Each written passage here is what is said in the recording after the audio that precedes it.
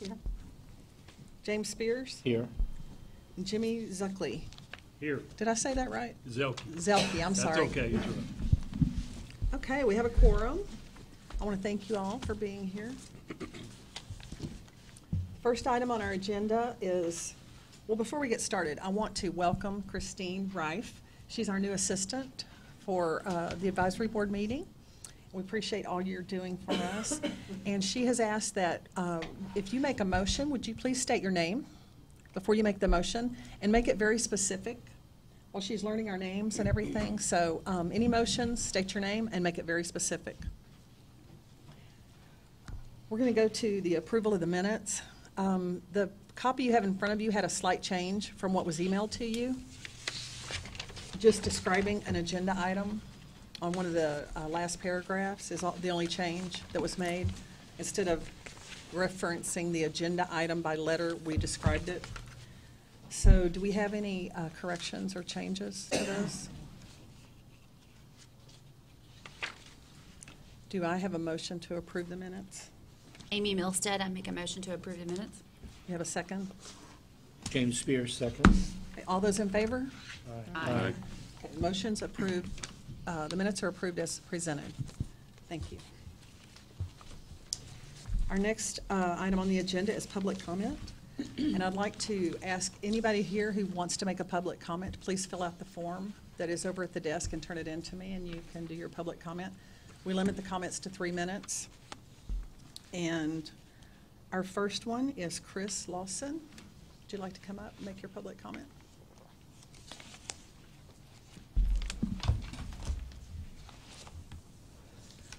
Hi, my name is Chris Lawson. I'm here from Admiral Enforcement, based out of New Orleans, Louisiana. We operate a booting company in the city of Austin. And we were just wanting some clarification on what the time frame is from the city taking this over from TDLR. As far as last we were told, it's going to go to City Council. City Council will look at it, render a decision, and another meeting would be forthcoming from that to where the booting companies, the towing companies would give their say, where they could comment on items such as the max boot fee or whatever. So we were just kind of wanting to know a time frame or we were told September, October, so and the decision might not be made yet, but we just wanted some clarification. Okay, well, welcome to Austin. Thanks for coming all the way from New Orleans. But I just want to explain something to you. We're not allowed to discuss anything in public comments because it's not on our actual published agenda. But I'm sure there's some, Todd Forrester could probably answer your questions during a break. Sure. Okay? Sure. Thank you. Thank you for coming. Madam Chair, I have a question. Jeanette Rash. I think it's on the agenda, it's the booting that we're striking. Am I, is that, I mean, I'm just inquiring, I think that's probably what he's referring to. It sounded more like a local city question. Well, the city will start regulating booting after TDLR does away with it, so that's why I assumed it. So, I Okay, guess thank that's you what for he's that. looking for. Thank Yeah. you for that. When we get to that discussion, Yeah. we'll go over that, Yeah. okay? Sorry about that. Thank you. Yeah. Okay, Ken Ulmer, would you like to come?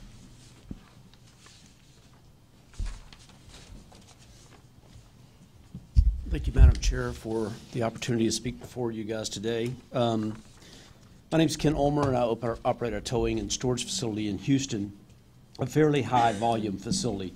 I'm also the chairman of the City of Houston Automotive Board, and in that position on the Automotive Board, our not solely purpose, but a big part of our purpose is to protect consumers, and that's really what I'm here to speak about today. And it has been the source of lots of contention in the past, but that's the VSF 011 form. And there's several things that I'd like to say about it. For one, it causes probably more problems than just about any other form that we deal with or have. We consecutively have consumers that wind up at our storage facility wanting to pick up their personal belongings, whether that be, garage door openers or checkbooks in the glove compartment, and we tell them every day, sorry, your car's already gone. And they're in shock. They're like, why is my car gone? Who would have picked my car up? I thought no one can pick up my car. And we pull out this form, print out a copy. It has become such a problem until we now use scanned images of this form so that we can easily print it out and don't have to go pull it from the file. That's how often we give one out to a consumer. And the consumer looks at the form and goes, I don't even know this person. How can they authorize the release of my vehicle? And I explained to them it's a state form and that this form allows an insurance company to basically state that they have spoken to them and have permission to pick their car up. The problems I've got with the form, number one, I truly believe that as an owner of vehicles myself, I would want to personally sign a form that released my vehicle.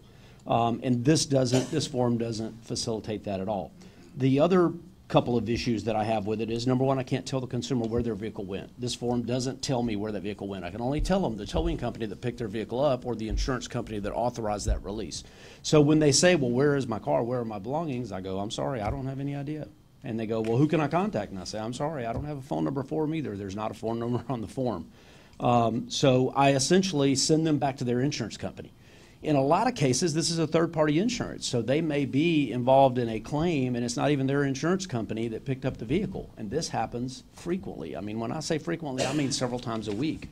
It's become such an issue that we now have a printed out form that we hand the people to say, look, this is what you probably need to do if you want to do something about it. The other part is when I print this form out and hand it to a consumer, if you read down at the bottom, it tells them to contact an attorney before signing this form. So I'm assuming a consumer, if they had a question about this form, would contact their attorney. Doesn't tell them who to complain to, gives them a TDLR website, but typically a consumer is not going to complain to TDLR about their vehicle being picked up on one of these forms. So I think it should have some complaint information. Probably Texas Department of Insurance would be the right place for that claim information to go. And I really, for the life of me, I can't understand why we would protect all these things for consumers and then leave this completely unchanged for the length of time that it has. We all know that it's been a problem. We accept these forms in fax form. We accept them by email. There's no reason a consumer can't sign this form. I would not want my vehicle picked up at a vehicle storage facility. The biggest thing that's troubling to me is, as a vehicle storage facility, I'm fully regulated. So at my facility, they know they have insurance. They know there's someone there to get their vehicle 24 hours a day if there were medication left in it or something along those lines. When their vehicle leaves, it's a complete owner consent situation. Doesn't have to be in a regulated VSF. The fees are not regulated, where their vehicle is. The towing companies that pick it up in most cases are consent tow companies. Not to say they're not safe, but where they're taking the vehicle, who knows? I mean, you don't have any idea. I have also heard lots of horror stories from those consumers when the insurance company said, well, you know what, we're going to pay you a total loss claim, but you got to get your car if you want to keep it. And it's at this VSF, typically a salvage pool, and you need to pay the fees there. And I've heard lots of consumers tell me that those fees are very, very large, much larger than any VSF. So those are my complaints with the form. I don't think these are any new complaints. We've heard these complaints for a long time. I definitely see the value in the form. I definitely feel like consumers need this form. I just don't feel like it does a good job of identifying who did what. Typically, it's not uncommon for us to have the police department out there and go, why did you release this car? And we pull out a VSF form and go, this is why. That's it. That's all we've got. And in a lot of cases, it is a supposed owner or family member who has falsified something. That happens pretty frequently as well. So I just think that the form needs some work to make sure that consumers are being protected. That's really what our job is all about, is to protect consumers. And I don't think we're doing a real good job of that with this form. Thank you. Thank you, Ken. Our next item on the agenda is staff reports from licensing.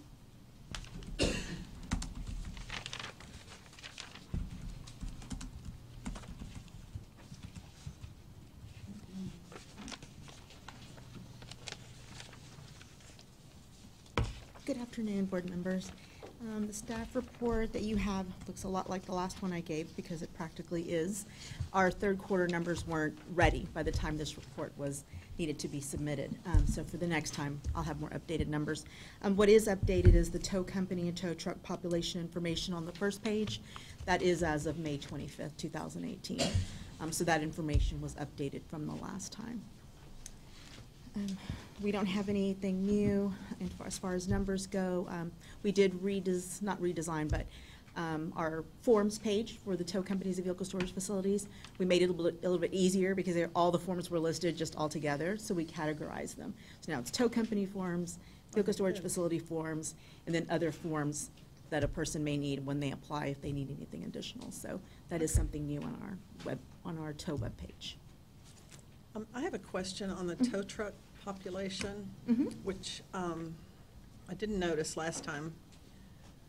The tow truck population is down over 3,000 trucks. Has anybody looked at that to see what's going on with that, or From from the end of 2017 to till now? 2018. What I think is that I need to look at it better, but when I looked at it the last time, I think some of them were taken out at the end of the fiscal year 2017 due to all the tow companies were added twice, because there's about 3,000 or so, 4,000 tow companies. But, I mean, the numbers have grown consistently since 2014. Yeah. Yeah, I In think, 2016, they were right there, almost the same as 2017, and then we have a 3,000 truck drop. right, and I think it's because the tow companies and tow trucks were being added together, which that should just be tow trucks. So it's I about see what you're 4,000, saying. so So the it's- numbers are no good. Right, previously. because they were adding them, they were duplicating a number in Oh, there. okay. And so when we went back, it's a more reflection of the true numbers. Because if you look at the total tow trucks right underneath it, where we break down the company and the tow truck, the little, Mhm. so the total trucks is 11,384, and the tow companies is 4,015. So it would have been, they were being added together in On the the previous report, years on the not in the report. licensing system. Right, just on this report. Gotcha, okay. So we went back and looked at it, I realized that the tow companies were being added into the tow truck population. Okay. Would it be difficult to correct that for the next Sure, meeting? sure, I can definitely do that. That'd be awesome. No Yeah, problem. just so we'd have a, better idea of the trend, so, because that shocked me. Yeah, absolutely, I can do Okay, that. very good. Okay. Madam Chair, I have a question, Uh-huh. Jeanette Rash. Does this number in 2017 include I think it was 1,600 plus a few of the out-of-state tow operators that were brought in by the insurance company after the hurricane? Yes. Maybe that's part of it, Well, because they probably wouldn't renew. yeah, the tow trucks and the tow companies weren't treated differently if they So were it from would out of include state. it. No, so That's they were the same. 1,600 right there. Yeah, they were the same. They're not marked differently than gotcha. any of the other tow companies Okay. that are usually licensed here in Texas. So that we would have 1,600 out-of-state tow trucks in that 14,470 Right, number, is right. what you're saying. That were added on additionally during For the hurricane. For the hurricane, right. But Right. since those are not designated any differently, they don't have a special emergency tow license, they're just counted in with all the tow companies. Because their license is still good for a year. The chair and I do have a concern because insurance rates are putting towers out of business. So we're going to be watching that very carefully.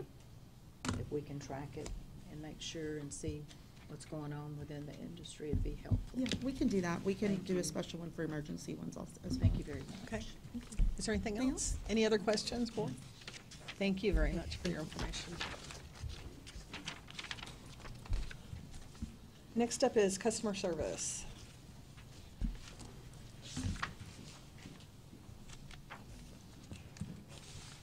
Good afternoon, Chairman, board members. Misty Maldonado de Leon, I'm the manager for the tow industry in customer service. Here to just report statistics. If you could look at the report, you could see a trend of our contacts going up, I guess, starting for the summer months coming up. That's pretty much all I had to report. I'd be happy to try to answer any questions. Questions, board? No, I think it's pretty self-explanatory. Okay, thank you very much. You're welcome.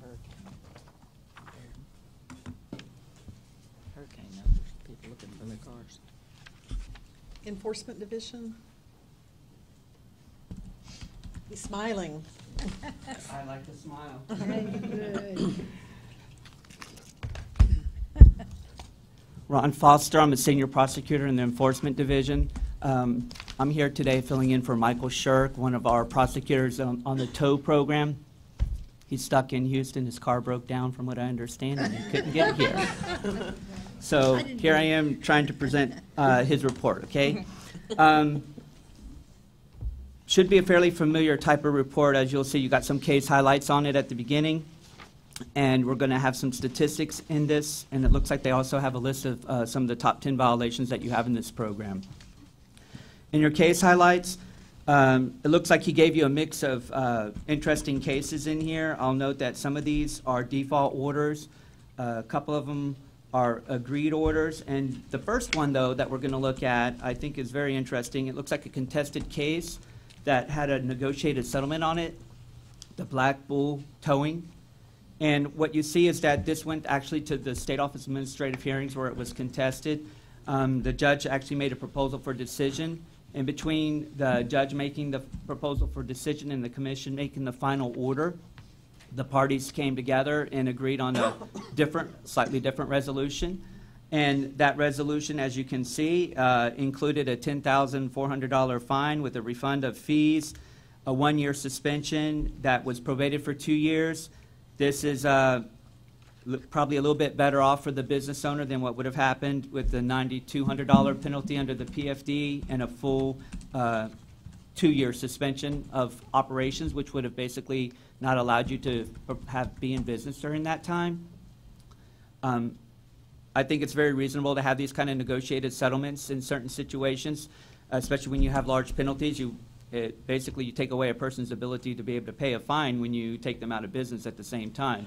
So in this situation, it looked like the parties agreed that it was better for this person to continue operating, pay a large fine, make good with the customers, and be on probation for a couple of years. So that looks like the resolution of this particular Black Bull matter. The next, I'm looking at CFC Recycling. Looks like a default order was issued. If you're familiar with default orders, it means we sent out notices to the individual. They just didn't respond to us. We usually send out another notice to them to tell them, hey, we're serious. We're going to go forward on this case. If you don't respond to us, they didn't respond to us, we issue a default order. That looks like a $6,000 penalty that got issued on that one, unlicensed tow truck driver, and didn't maintain the required insurance that you're supposed to. I saw that on a couple of these cases, failing to maintain the insurance, so it seems to be a recurring issue. Case number 3 also, Barbara A. Carmona, DBA Rios Towing. It was another default order, again, $7,100 penalty. You know, I'll make a note that the penalties, they tend to be a little bit higher when you have a default against you, because what that means is you didn't have an opportunity to discuss the settlement negotiations with the department. We generally encourage our prosecutors to try to reach a settlement with individuals, and it usually results in a reduced penalty that will be assessed, or even perhaps some kind of evidence being provided to one of the prosecutors that there were corrective actions taken, and when those corrective actions are taken, the prosecutor will take that in consideration and perhaps lower the penalty, or perhaps it demonstrates that one of the allegations is not true and you can withdraw that allegation. Nevertheless, if you don't respond at all, you lose all those opportunities, and so the penalties tend to be a little bit higher. On the next case, the Trinity Towing case, you see it's an agreed order. That means just the opposite, right? The party had an opportunity to provide evidence of corrective actions. They reached an agreement with the prosecutor on the case. I'm not sure who exactly were the prosecutors on each individual case. We have 3 different prosecutors in this program assigned to the tow vehicle storage facilities program. So in any case, one of the prosecutors negotiated a $15,000 penalty on this case. It involved non-consent tows that were taken to locations other than licensed storage facilities.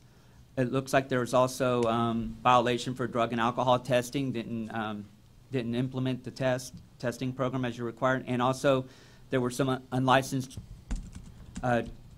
tow truck drivers. So, I mean, these are all pretty serious violations in my estimation.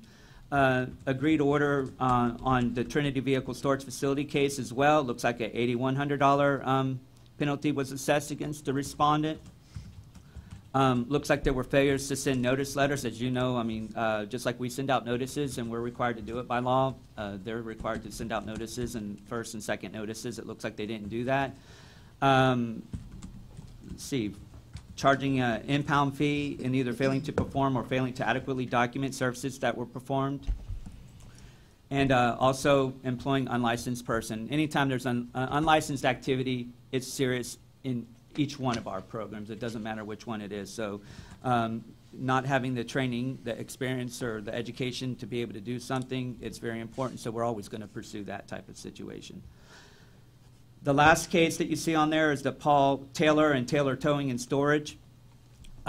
Very significant agreed order, again, that was reached on this case. Looks like a $30,000 administrative penalty against a tow company and another $30,000 against the storage facility. The indications are that there was failure to maintain the insurance coverage, failure to have that drug testing policy. It says that this is there were multi-year violations, so of course that's significant because a one-time instance of a violation is less of a concern than something that goes on egregiously for months and months and years in this case. And it says this is the respondent's third violation, so this isn't their first time at the rodeo. They've had more than one opportunity to try to learn how to do things right, and they've basically not done that. So the penalties, they do increase significantly as you get first, second, third violations, and that's what's happened here. Excuse me, Ron. Yes. I just want to make the department aware that his son was killed in an accident Saturday at an accident scene in League City. Yeah, I'm very sorry to hear that. Whether y'all knew that or not. So irregardless of the situation. Of course, here, and I personally, that's I'm not that familiar unimaginable. with the individuals in Yeah. this program, but that's always a sad thing to hear. And of course. Are there any other comments or questions about any of the cases that I just spoke about? I really don't have a lot of intimate personal knowledge about the individual cases, but I'll be happy to get you any further details that you may be wondering about them. The synopsis is there just to give you an idea of what types of cases we're seeing in prosecution. If not, you'll see the key statistics. These two, the towing and vehicle storage facilities always drive a significant number of cases for us. In both of these programs, you see that there were more cases that were resolved than that were actually open, so that normally indicates to me that there's a little bit of a backlog that my prosecutors are working through. We always have cases coming in through inspections and consumer complaints. So it's not unusual that there would be more cases that were resolved because there's cases being closed that were either insufficient evidence or perhaps there were warnings issued. They don't all end up with the final order of a penalty. There's a lot of times there are corrective actions that are taken that are satisfactory to the prosecutor, and you can close the case or you can issue a warning. So nevertheless, there were 889 of the cases were open for tow, 261 for VSF. You had more than 1,000 that were resolved in the tow and about 350 or so in the VSF. Penalties assessed, penalties collected. As you are probably very well aware, you don't nearly collect all of the amounts that we assess, especially on the default orders. It's difficult when the individual gets that order. A lot of times they're just non-compliant across the board and they're not going to pay a fine, so you end up having to go through the AG's office or a bill collector to collect on that, and it really just depends upon the amount. Generally amounts over $5,000, we go to the AG's office, and less than that, we go through a bill collector type of person to try to collect on that. But it looks, the rates may not seem very high, but it looks to me about typical, almost a quarter of what, and that's actually about typical in a lot of the programs of what we can collect. On those, on the agreed orders, you tend to collect a lot better because the person's trying to stay in a positive status with the department, trying to keep their license or trying to stay on that probated suspension and not go in arrears. So they're going to pay and they're going to keep up to date on their payments. So we do collect quite a bit higher on the agreed orders. There's a statistic in here. I hadn't seen this one in other programs. It's average penalty. It looks like for towing, the average penalty for fiscal year 2018 so far has been about $3,200, and in VSF it's about $2,900. Then you have lastly, some of the top 10 violations that the prosecutors are seeing. Looks like that failed to maintain insurance is right there at the top. It's pretty serious because I would guess if you're towing someone's vehicle and you don't have insurance and something goes wrong, I don't know what the recourse is then for the consumer on that. Towing without authorities, illegal tows, that happens quite a bit. The VSFs, it looks like not including required information on the notices and not sending the notices are the two big issues that are happening in that program. That concludes the report. If you have any questions, I'll be happy to try to answer them for you. Any questions? Okay, thank you for All right, filling in thank for you. Michael. Hope he makes it back to Austin. I'm sure he will. Thank you. Education and Examination Division.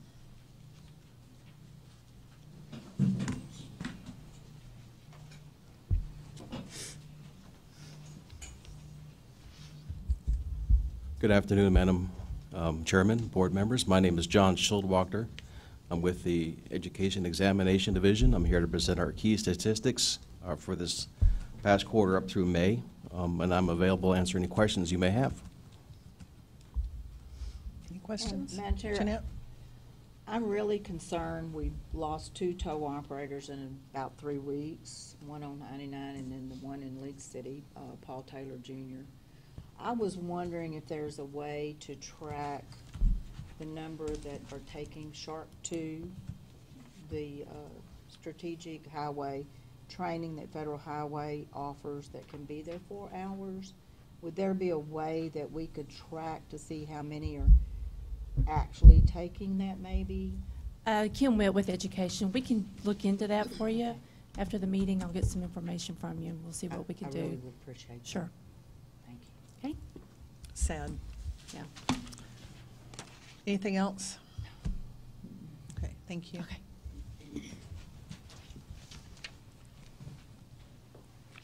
Regulatory Program Management, RPM.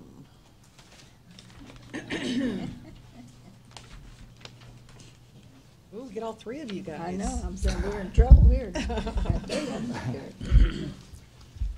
Thank you, Madam Chair and Advisory Board members. I'm Lee Parham. I'm the Deputy Director of the Regulatory Program Management Division, formerly known as Compliance. At your April 10th meeting, you were introduced to the new division, the new RPM division. David Gonzalez is our new division director. And Charlotte Melder has been selected as the section manager for the Business and Consumer Safety section. Now that was June 15th. That was the official handoff date of towing, vehicle storage, and UAPR from me to Charlotte. She has management experience and she's been with us for almost 10 years as a prosecutor as well as a senior prosecutor. So with that said, Charlotte's going to be the new section manager. I'm going to turn everything over to Todd and Latasha. So to be clear, Charlotte's taking your place. Basically, towing vehicles. I'm confused. Okay, Towing. if I could interject, Carla James, TDLR, we have moved the managers around, not the staff. So you're still going to have your key personnel in the area. So Todd and Latasha aren't going anywhere. Charlotte has been working on tow cases and been very involved with the tow and VSF and booting industry and as an enforcement attorney. So it was a natural progression for her to move into that area because she's already very well versed in it. And I think we're keeping Lee on his toes by giving him tons of other stuff and him being deputy director now in the division.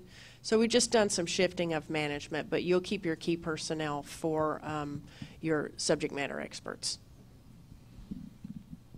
I'm still going to be around towing. You're not leaving? No. I'll still be around. Okay. It's not getting out that easy. No, they wouldn't let me. Okay. Thank you for the update. Good afternoon. I'm Todd Forrester with the Regulatory Program Management Division.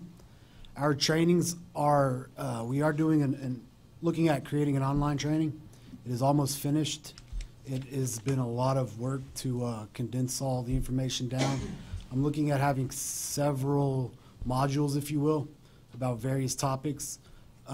We also want to incorporate a webinar-based training for these, but that's kind of secondary to just getting it complete. It's tough because it takes a lot of time, and with the other work we have to do, sometimes it has to take a back seat. But we are almost done with that, and we hope to have that completed by the end of this month and look at webinar and implementing it next month or the month after, depending on what else we have going on. We will also be at the Tow Show coming up in August, where we will provide a training on Friday, and then we'll speak on Sunday. So come out, and we should have a table, and feel free to ask any questions you have. And we are looking at additional trainings. We're working with the associations and seeing when and where we can get those. Very good. Tasha? Very good. And I think you're supposed to bring Nick with you this time. So, Carla, if you want to pass that along. Well, actually, I think Carla. We're peers. I'd be happy to let Todd pass that.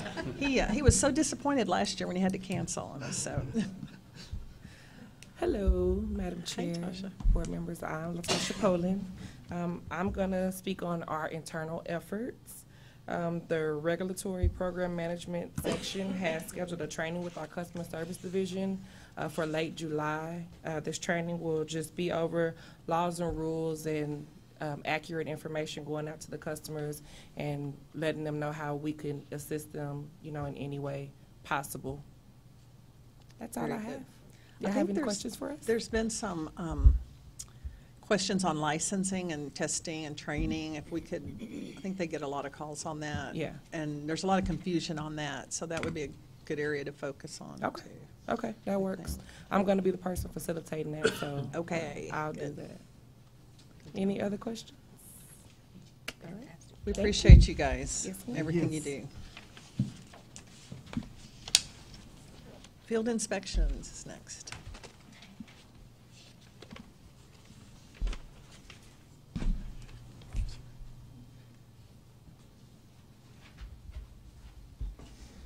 Right.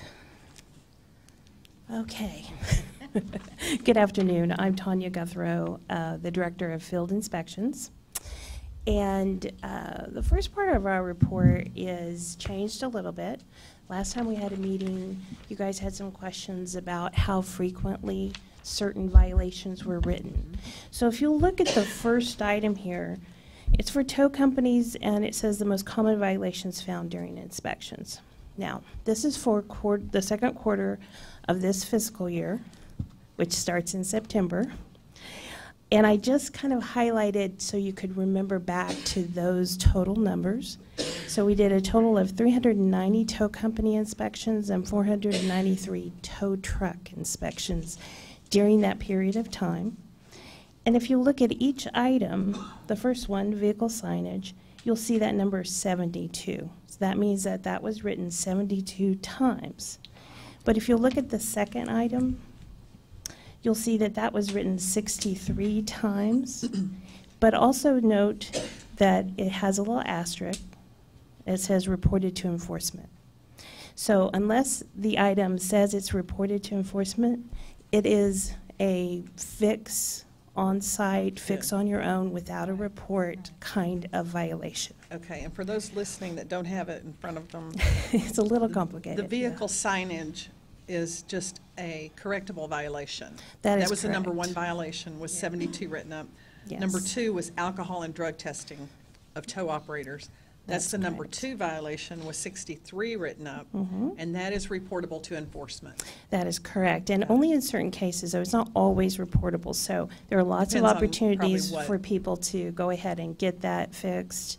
And the other thing to note is that even though you might see that number 72 and then 63 on the second item, you can't just add them together, because it's possible that one inspection resulted in a violation for vehicle signage as well as the alcohol and drug testing violation. So it's not just a straight correlation there. Okay, Okay. very good. And it's really Thank you for just. that extra information. Oh, you're very welcome, and it's just written for each one of the the top violations.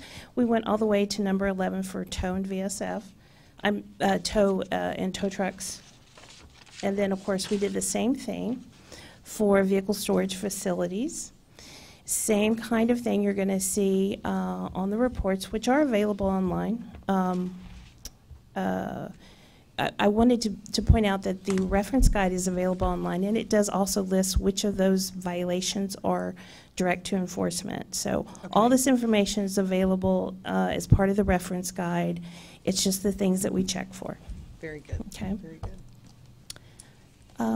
I'd also like to just summarize a little bit that, even though you don't see this on your report, approximately 5% of the inspections resulted in an enforcement report for the tow or tow truck inspections.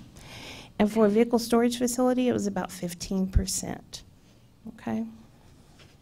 Just want to give you a little summary of what we're talking about.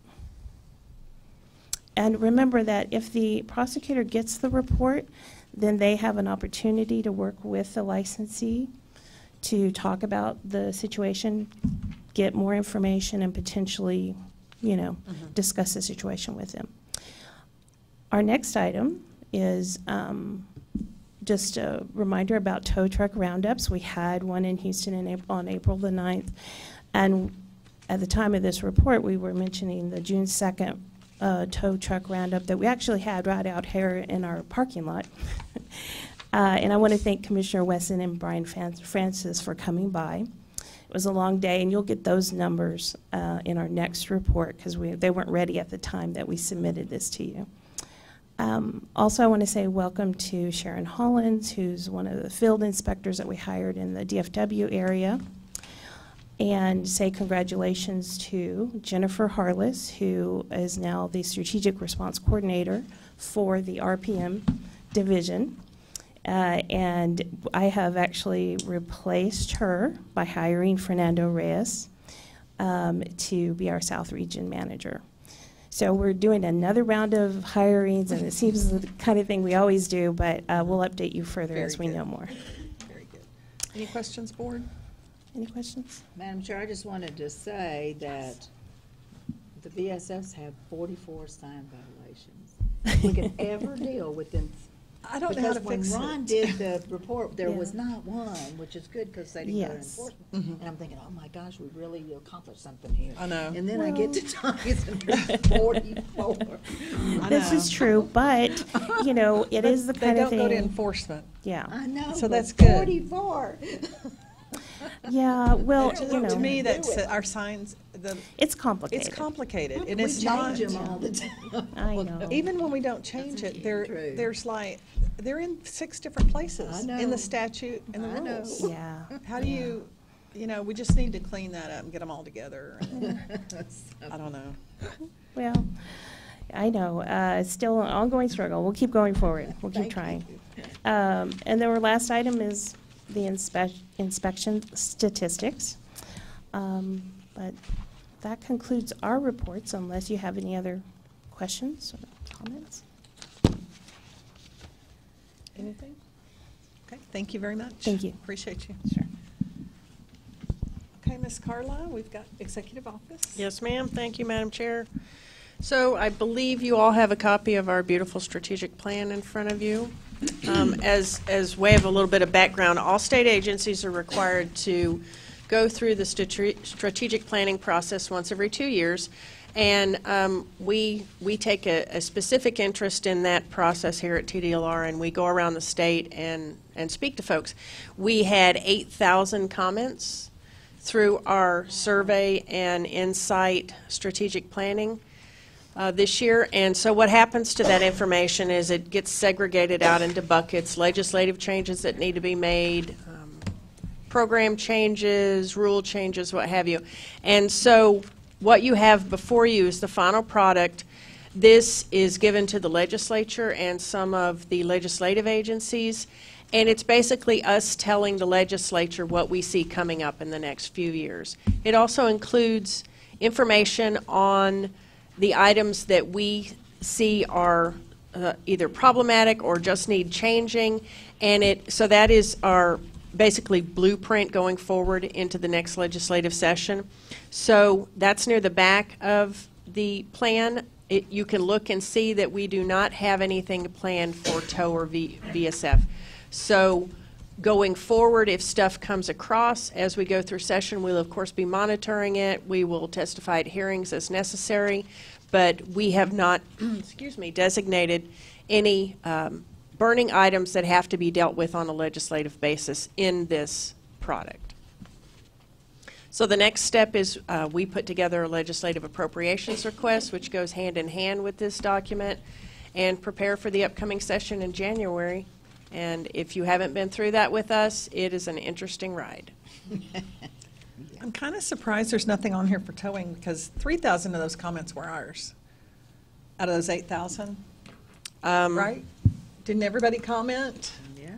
Well, I'm sure we got a lot of comments. I don't know that any of them were consistent enough with a large number enough to address any hot burning issues in the towing VSF industry that were consistent enough across the board. Because what we're looking for is chunks of comments that address all kinds of things. We had a 4-page single-space document that listed all the legislative items, and we had to pare it down from there. So this wasn't just us going out in the state. We also had a lot of comments internally from our staff saying, hey, this doesn't make sense. Why are we making them do this? Why are we making them do that?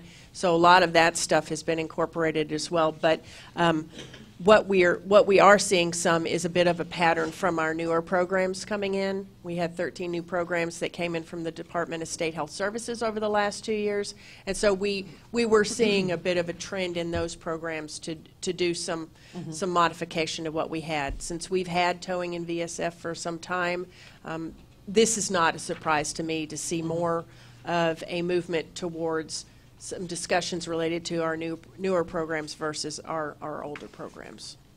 Well, just a message to all those listening and the towers in the audience. They listen. We need to, make sure we comment next time on some of our issues that we have, so they do rise to the top, and there are chunks. And we can't sit back and expect someone else to do it. Everybody's responsible, and that's just my little lecture today. That's all I have on the strategic plan, ma'am. Okay. Anything else from Executive Office? No, ma'am. Okay, thank you very much. Okay, our next item on the agenda is discussion of public comments and possible recommendation of presentation for commission approval on proposed amendments to Chapter 86, Vehicle Towing Program, which this will be our relocation rules. That's correct. We're going to tackle 2 chapters today. The first will be Chapter 86. This is Elizabeth Salinas Strittmatter, Assistant General Counsel, and also present at the table with me is Todd Forrester from RPM. I apologize, that's my phone. Thank you. So the last time we met, we talked about the proposed relocate rules that we are going to add into Chapter 86. We filed our proposal on April 23rd to the Texas Register, and they were published on May 4th. We did not receive one single comment on the rules. So given that, we were prepared to proceed to ask today for a recommendation to proceed to commission adoption. However, before that happened, we recognized with the help of Joanne that there was some language that was inadvertently left out, must have fallen out during the many redrafts that we had on these particular rules. And the language that was left out was creating an exception for the 72-hour notice rule for emergencies involving threat of imminent danger to property. So that has been inadvertently dropped. The 2 options that we have are as follows. We can withdraw. You can make a motion to withdraw the rules as published. We can go back and reinsert the language. And we can talk about proposed language and settle on that language as you'd like to see it. We can refile with the Texas Register. It will have to go through the reviews again internally We can refile with the Texas Register, and we can reopen for public comment. I cannot give you a time frame on when we may be able to do that, but I can tell you that we will try to do it as soon as possible. The second other option is to move forward and send what was published as written to the Commission for approval. The effective date would be September 1. We could not reopen to reinsert, to do another rulemaking process to bring in the new language that was inadvertently dropped out until on or after September 2nd. And that is because we cannot reopen rules until they have been closed by the rules that are on the table going into effect. So you essentially would have to wait several months to be able to reopen to insert the language. My recommendation would be that we withdraw, we insert the language that was inadvertently left out, we republish, and then hopefully we come back later this summer and we're able to then send to the Commission, and it may or may not be before September 1st of 2018. Now, the statutory, the bills that are commanding us to make the rules don't have an adoption by deadline. It just says as soon as practical. So we would not be in violation of any mandate by the state legislature to adopt by a certain date. And as soon as practical could really mean anything, and it could take into consideration the fact that there was an inadvertent omission, and we couldn't do it sooner than whatever the date winds up being. So I will let you all discuss that, but before we discuss that, I wanted to make a proposal for reinserting I wanted to float some language to you that we could reinsert into 86.705. And where I see we can do it is 86.705 N1. It currently reads, signs complying with this section are installed on the parking facility a minimum of 72 hours preceding relocation. I would propose that we could do something along the lines of, except in case of an emergency involving threat of imminent danger to property, signs complying with this section are installed on the parking facility a minimum of 72 hours preceding relocation. Could you read that again? Yes. Except in case of an emergency involving threat of imminent danger to property, signs complying with this section are installed on the parking facility a minimum of 72 hours preceding relocation. To me, that's the most logical place to put that language, but of course it's up to you, and you all are free to discuss it. That sounds like it would take care of what we need. And Kyle? That sound good to you? Would you like to make a motion?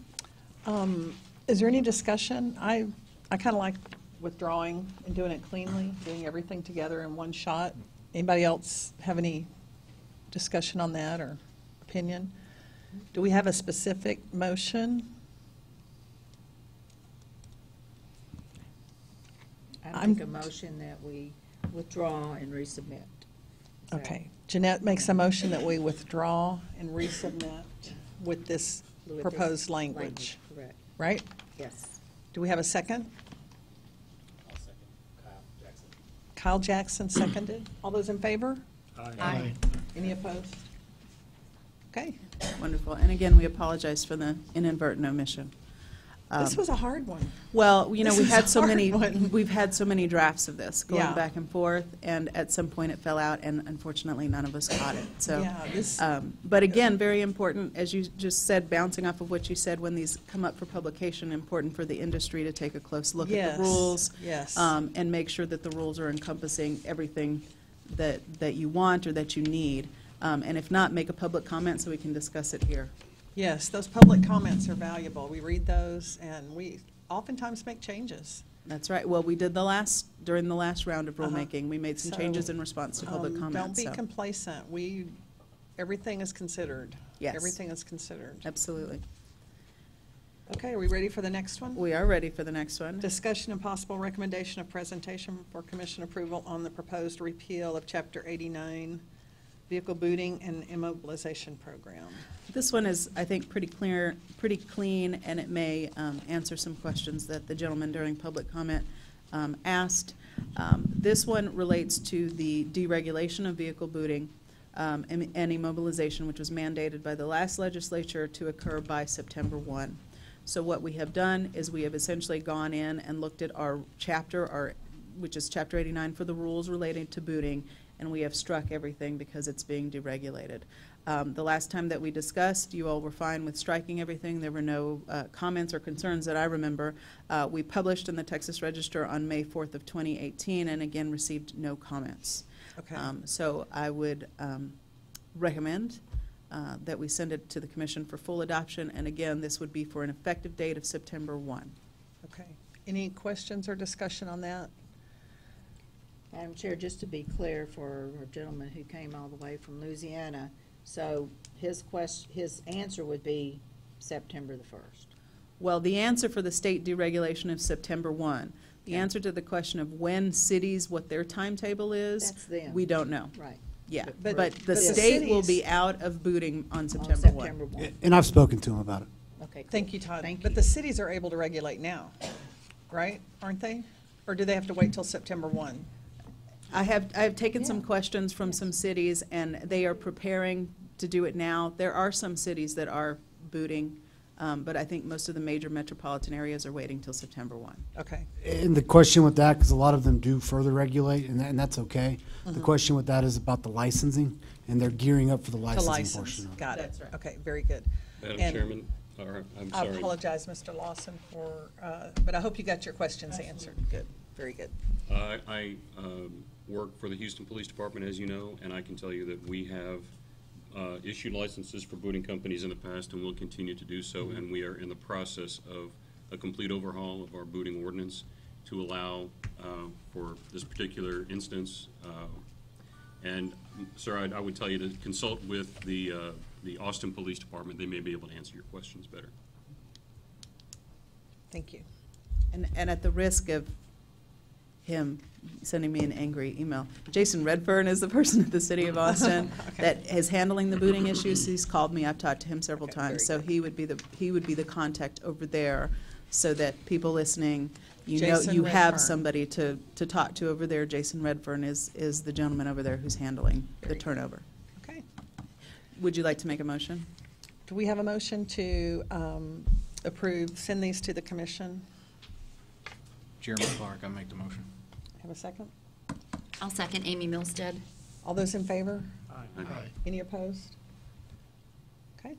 Thank you. These will be Good deal. presented to the commission then, and the next meeting, which is, do you all know the next meeting for the commission, July 20th? 20th. And that'll be Okay. presumably streamed live as well, if you'd like to watch that. So that will be effective September 1, if September approved by 1. the commission. Presuming that they adopt it and don't have any further questions or changes that they'd like to make. Very good. Okay. All right. Thank you very much. The next item on the agenda is appointment of Vehicle Towing Enforcement Plan Work Group, which that is, what I'd like to do is go through the penalty matrix again and make sure our penalties are not out of line, since our penalties are so large compared to the other TDLR programs.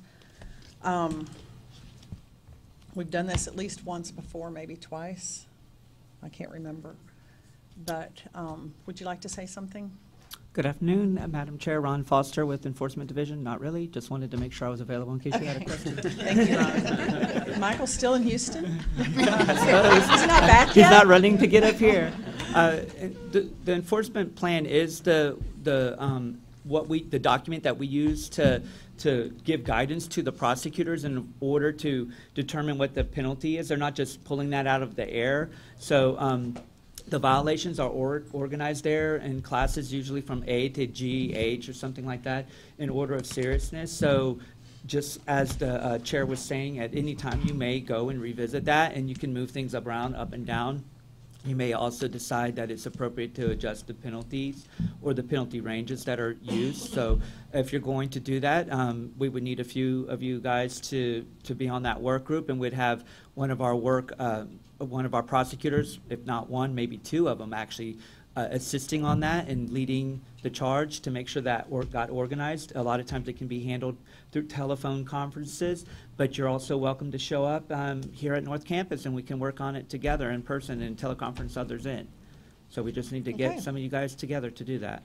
Okay, I've got, like to appoint myself Jeanette Rash, Tasha Mora, and Jimmy Zulke. If nobody has any objections.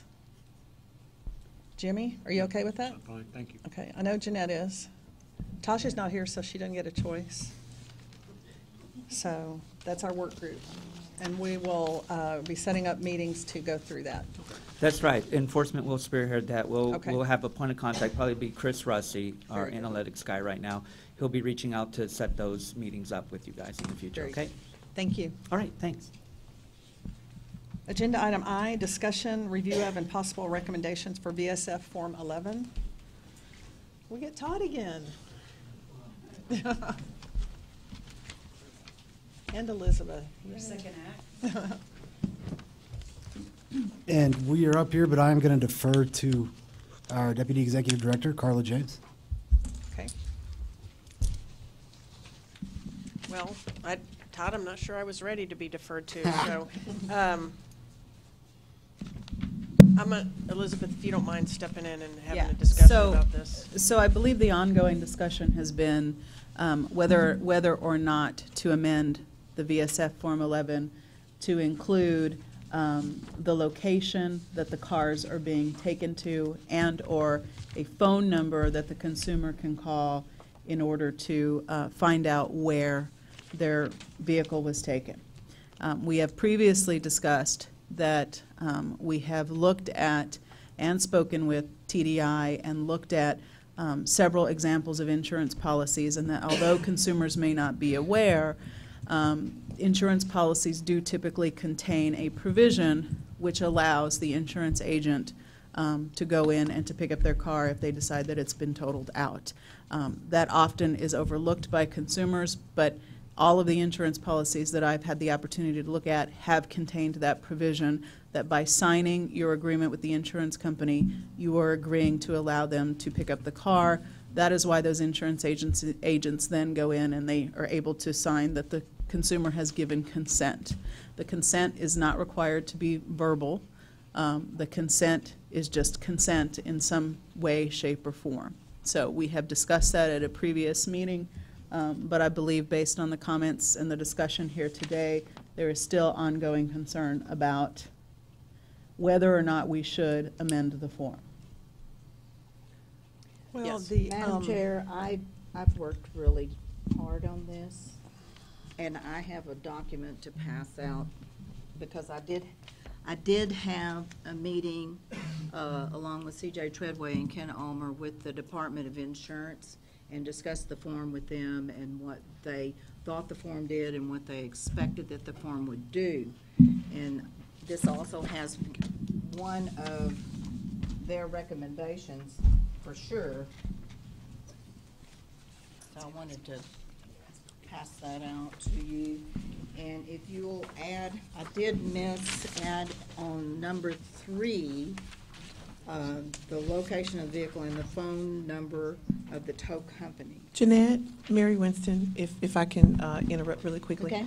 This agenda item is correctly noticed because it does say discussion or review of and possible recommendations, which Right. Jeanette is offering. However, none of us have seen the recommendations, so if Madam Chair would like to take a quick recess, so we could just, everybody take a look-see. Okay, let's take a 10-minute break and be back. It's 3 o'clock. Let's be back at 3:10.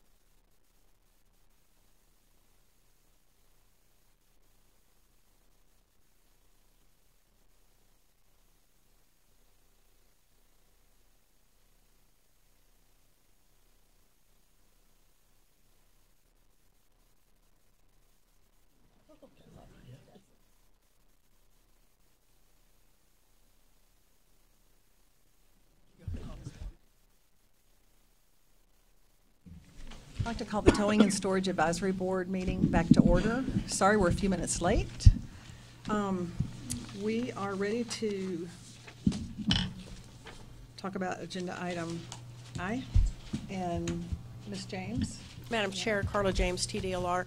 After our brief discussion outside of the meeting about VSF Form 11, we're going to propose to you to let the department look into this just a tiny bit further, have a discussion with the Department of Insurance, and come back to you with some information and potentially a proposal to address this situation. We want to make sure that both agencies are on the same page, and maybe we can get back to y'all quickly and get this issue resolved. Okay. All right.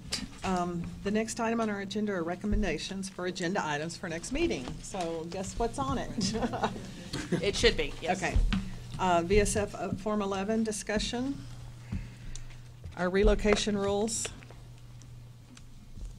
We will hopefully send those to the commission next meeting, and a work group report on the enforcement plan.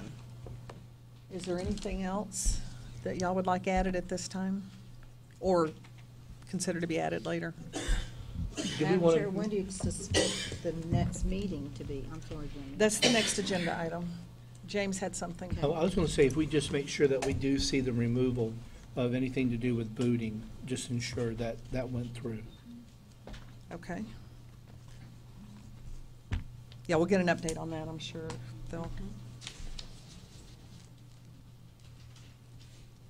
Okay, any other agenda items? And we can always add some later. If you think of something, email me and we'll get that on the agenda.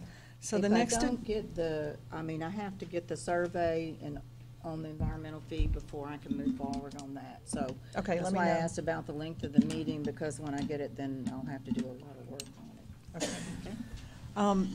The last agenda item is the date and time of the next meeting. So Elizabeth, what are you thinking as far as the rules? So I'd like to give a reasonable amount of time for us to get these rules edits to it won't take very long. It's the internal review process that we have to go through. So I would suggest either the latter part of July, like the last week in July, or the first 2 weeks in August. Christine, when is the commission meeting in August? Or is there one? There is not one. Not Okay. scheduled at this time. So if we do something in August, hopefully we would get it to the board or to the commission in their October meeting. Is that correct? We probably have a September. We might have a September meeting, but there's no confirmed date on that. Okay. I'm thinking with vacations. Oh, September 7th, excuse me. I'm told the next commission meeting in the fall, the first one in the fall, would be September 7th. Okay. I know I've got some travel coming up. I'm sure other board members do as well for the summer. I'm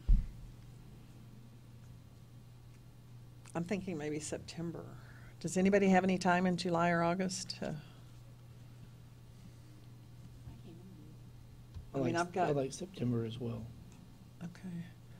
And I know you guys have vacations going on as well, so. We don't take vacations. That's right, that's right. Neither do I. I would have a hard time squeezing it in July or August, actually. Madam Chair, we have the 10th and 17th. Of September? September, yes. Those are both Mondays. Is that all we have? I know Mondays are hard for some of us. The week of the 10th, we have the 11th and 13th, which is a Tuesday and a Thursday. And then. Any preferences, 11th or 13th? Anybody? Tuesday. Tuesday, the 11th? I won't be able to do that. I will be in Scottsdale, but I'm available the next week, but you can certainly have it without me. Okay. Everybody else available on the 11th? Yes, so far. Do you have a time, Madam Chair? A what? A time that you would prefer, morning or 10 afternoon? o'clock, 10 morning. o'clock, okay. morning for sure.